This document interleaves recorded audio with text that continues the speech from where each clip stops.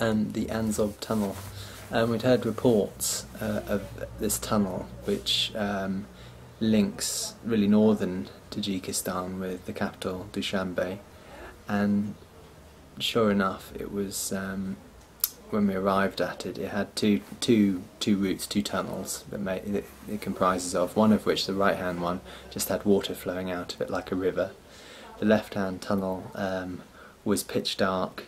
It had water and potholes in the entrance, and there was obviously no lighting, a fair amount of traffic, mostly cars, and mostly going in the same direction as us.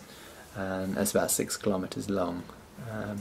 So with my headlight, which hardly works, Dan went first with his headlights a lot brighter as I followed him, but eventually he managed to get ahead of some of the traffic into sort of clear air, and I had to catch him up. But the water was, in places, was deep, you know, at least up to your knees if you were to put your feet down, and there were some sides of the tunnel that the other cars weren't using, so I suspect, which were flooded, so I suspect it could have been even deeper then. But you know, generally it was, you know, it was very cold in there, dark, and between the traffic, you could hardly see. I could hardly make out anything. So I was just picking the, you know, parts of the route in front that looked like they weren't completely submerged, and trying to avoid, where I could, what looked like a deep pothole. Although we went into some big potholes going through there.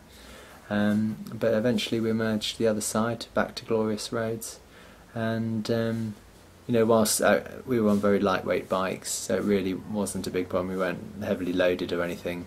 We've heard that some people have been on the forums, have been talking about you know, how spectacular and full on it is, and I'd say it's probably the worst tunnel I've ever been in, but it wasn't too bad, and we emerged a little bit damp but unscathed the other side. So hopefully they won't fix that, and travellers will be able to enjoy, especially motorcycle travellers, will be able to enjoy and talk about the tunnel for many years to come.